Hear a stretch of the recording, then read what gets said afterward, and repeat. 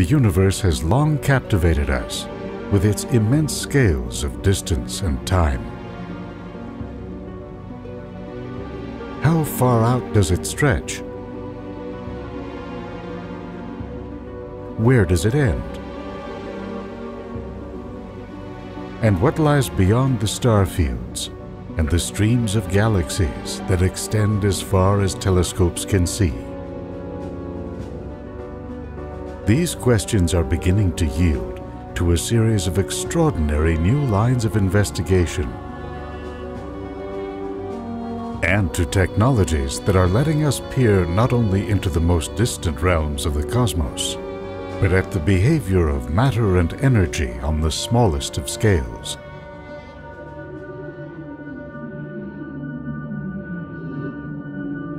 Remarkably, our growing understanding of this kingdom of the ultra-tiny inside the nuclei of atoms is now enabling us to glimpse the answer to the ancient question: how large is the universe?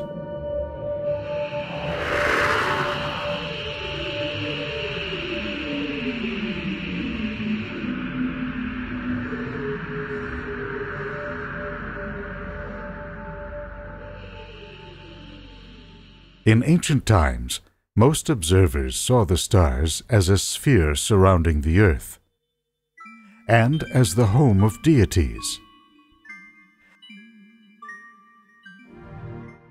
The Greeks were the first to see celestial events as phenomena, subject to human investigation, rather than the fickle whims of the gods. One philosopher and sky watcher named Anaxagoras suggested that meteors are made of materials found on Earth and therefore might have even come from the Earth.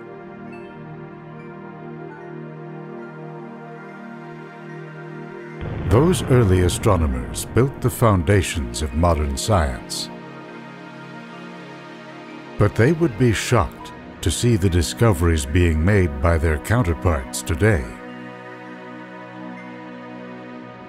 The stars and planets that once harbored the gods are now seen as infinitesimal parts of a vast scaffolding of matter and energy that extends far out into space. Just how far began to emerge in the 1920s. Working at the huge new 100-inch Hooker telescope on California's Mount Wilson, astronomer Edwin Hubble, along with an assistant named Milt Humason, analyzed the light of fuzzy patches of sky, known then as nebulae. They showed that these were actually distant galaxies located far beyond our own. Hubble and Humason discovered that most of them are moving away from us. The farther out they looked, the faster these objects are receding.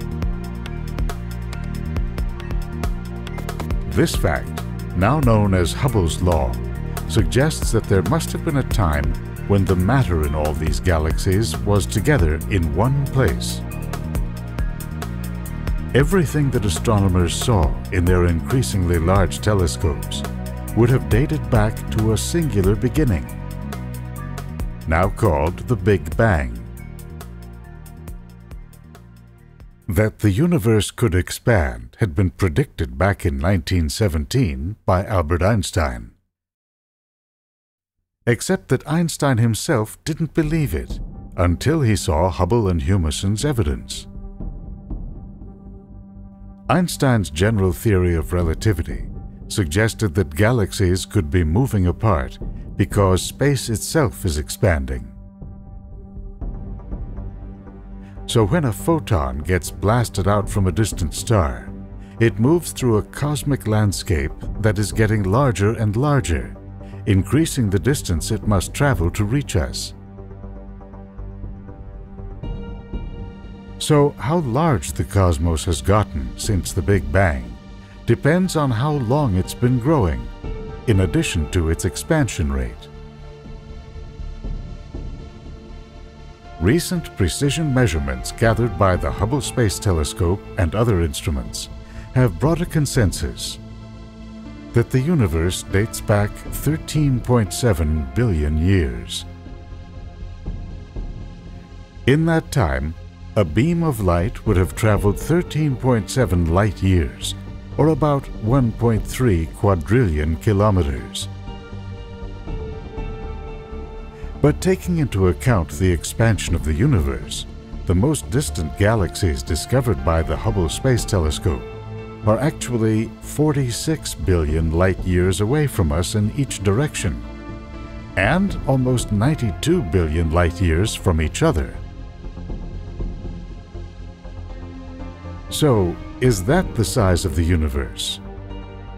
It's not, according to a dramatic new theory that describes the origins of the cosmos. It holds that our 92 billion light-year patch is a mere speck within the universe as a whole. The theory is based on the discovery that energy is constantly welling up from the vacuum of space in the form of particles of opposite charge, matter and antimatter. Back in the 1980s, the physicist Alan Guth proposed that energy fields embedded in the vacuum of space had suddenly tipped into a higher energy state, causing space and time to literally inflate. The universe went from atomic size to cosmological size within an infinitesimally short time. As a result, according to Guth's calculation, the universe as a whole would have grown to some 10 billion trillion times the size of the observable universe. That's a 10 followed by 24 zeros. Put another way, the whole universe is to the observable universe, as the observable universe is to an atom.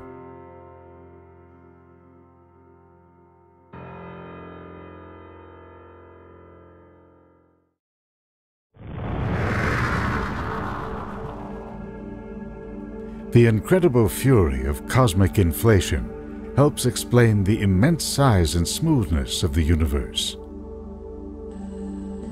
But to succeed, the theory must also account for how the universe produced what we see around us.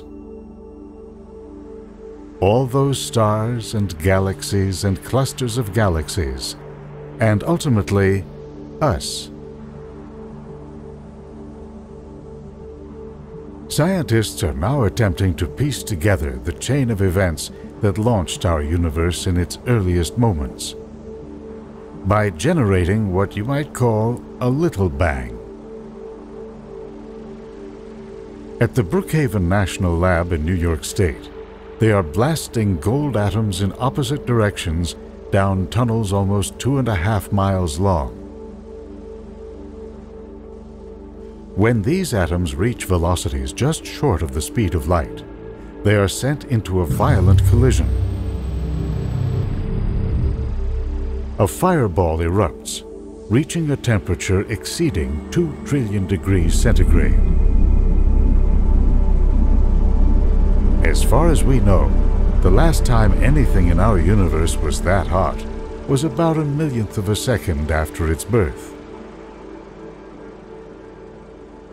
What interests the scientists is the splatter of subatomic particles, a superhot soup of quarks and gluons that theory says gave rise to matter as we know it. In initial tests, this quark-gluon plasma has shown a crucial property: extremely low viscosity or resistance to flow. Scientists call it a perfect liquid. To grasp its importance, we go back to those primordial energy fields that the theory says spawned the Big Bang. The thinking is that those fields contain tiny fluctuations that were blown up to huge size during inflation. In the ultra-dense quark-gluon mix, These fluctuations generated pressure waves, or ripples. As the universe evolved, these ripples gave rise to variations in the density of matter. Amazingly, the imprint of those primordial ripples is out there today, in a faint signal discovered accidentally back in the 1960s. Working for the Bell Telephone Company, physicists Arno Penzias and Robert Wilson had built a giant horn-shaped antenna. But wherever they pointed, the contraption picked up excessive noise in the microwave portion of the electromagnetic spectrum. That noise turned out to match a prediction made years earlier, that in the wake of the Big Bang, the universe was filled with a cloud of extremely hot gas that scattered all light. As the universe cooled, the cloud dissipated. Light then shone through. Over time, the spectral signature of this light would have shifted as the universe expanded and cooled to what Penzias and Wilson detected. What they'd heard was the echo of the Big Bang.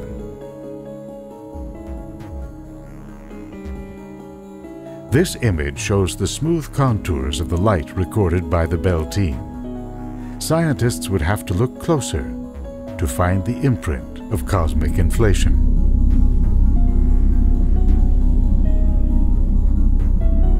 The Space Shuttle Discovery lifted the Hubble Space Telescope into orbit on April 24, 1990, in one of the most important scientific milestones of our time. Another launch, arguably just as important, took place 5 months earlier. The Cosmic Observation Background Explorer, COBE for short, was sent up to take a harder look at the microwave radiation discovered by Penzias and Wilson. The results came out 2.5 years later. The light of the early universe contained a pattern of hot and cold spots. In this image was nothing less than the origin of all we see around us today, smooth on a large scale, but with significant clumps, from which gravity would form gas clouds, then stars and galaxies. With this cosmic template in hand, astronomers set out to discover how the patterns and dimensions of the universe evolved over time. In an age of computer-controlled telescopes and automated observing, astronomers could now launch huge international collaborations with the goal of mapping a large fraction of the universe in 3 dimensions.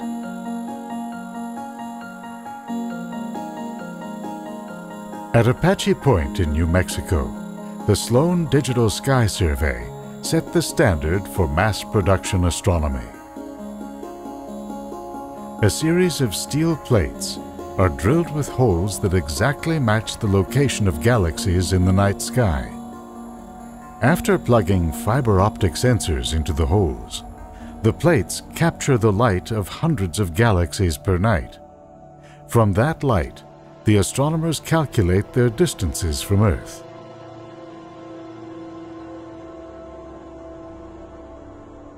Another survey is named the 2-micron All-Sky Survey, or 2MASS, after the frequency of infrared light its detectors are tuned to capture.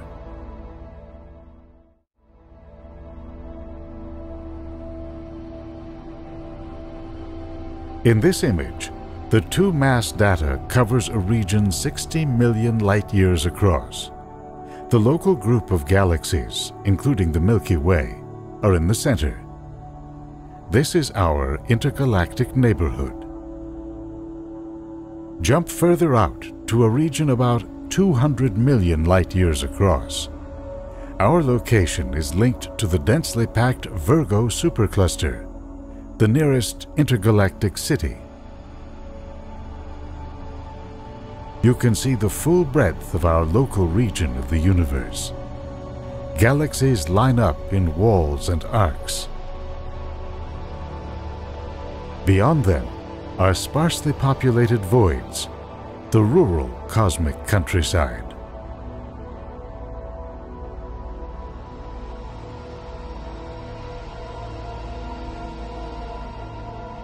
Moving out with the data, this region is over 650 million light-years across.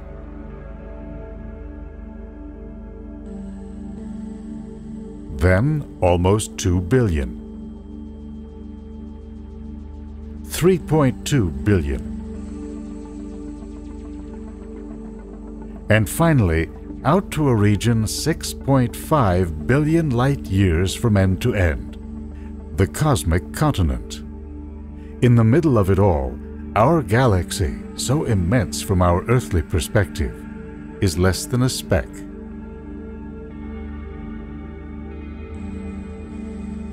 The two-mass study, the Sloan Digital Sky Survey, and the 2-degree field in Australia have extended our maps to a quarter of the way back to the beginning of the universe.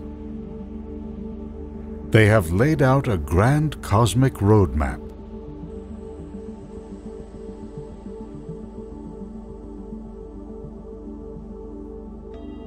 COBE's successor, the Wilkinson Microwave Anisotropy Probe, or WMAP, was launched to scan the early universe for the fine-scale origins of this cosmic atlas. WMAP traveled beyond any interference from Earth to a position balanced between the Earth and the Sun. There, for 2 years, its detectors took in the pristine light of deep space. This is what WMAP saw. Tiny-scale structures that inflation would have laid out at the very birth of the cosmos. And a pattern consistent with the filaments and voids that had evolved in the universe at large. Scientists are poring over the WMAP data for clues to the true dimensions of the universe. One group, for example, looked for repeating patterns that could be evidence of pressure waves that ricocheted through the hot gas of early times. They saw none, which implies that the universe had grown so large during inflation that such waves could not cross it. Then they did the math and reported that the entire universe must have a minimum diameter of 78 billion light-years. So what is its maximum size? And what's beyond that? We will never know for sure what lies beyond our visual horizon, but astronomers are turning up some surprising hints in the universe they can see. To ancient observers, the universe was made of 5 classical elements: Earth, water, air, fire, and a 5th, quintessence, or space. Aristotle believed the stars, unchanging and incorruptible, were made of this 5th element. Today, we are finding that space, in fact, has a character of its own. Astronomers have calculated the gravitational pull needed to bind stars as they orbit a galaxy, or galaxies as they orbit a cluster of galaxies. They have found that there is simply nowhere near enough visible matter there to hold these structures together. The missing ingredient, its identity still unknown, they call dark matter. In supercomputer simulations of cosmic evolution, dark matter is added in to supply the gravitational tug needed to form the web pattern of filaments and walls, voids and dense clusters we see in the universe at large. But something else appears to be happening on these large scales. Astronomers have been making refined measurements of the cosmic expansion rate. They wanted to know if gravity was slowing down the pace at which the universe is growing. The markers they used, type 1A supernovae, are thought to burn at uniform intensities throughout the universe. By measuring changes in the brightness of these so-called standard candles at various distances, the researchers can spot changes in the cosmic expansion rate. To their surprise, the data showed that the universe as a whole is not only expanding, it's actually accelerating outward. The culprit is thought to be energy welling up from the vacuum of space, similar to what occurred in the early moments of the Big Bang, causing cosmic inflation.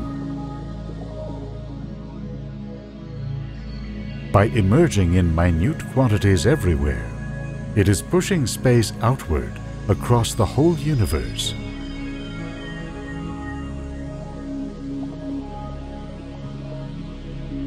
Over time, this so-called dark energy has grown to an astonishing 3/4 of all the matter and energy in the universe. With data like this pointing to an underlying dynamic within our universe, some scientists are thinking of the cosmos in far broader terms than ever before. There is a version of inflationary theory, for example, that suggests we live in one of many universes that may coexist side by side but do not touch one another.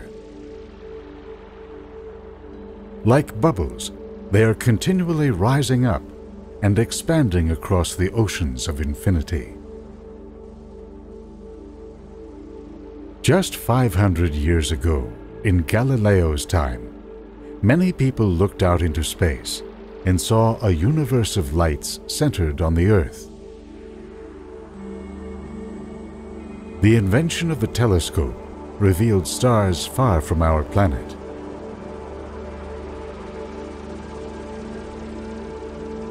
Then galaxies,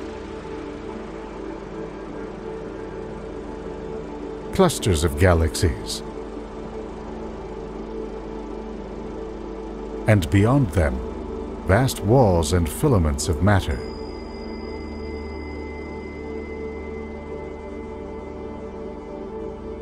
Newer ideas about the size of the universe amount to a quantum leap in our sense of scale by extending these structures far, far beyond our horizon.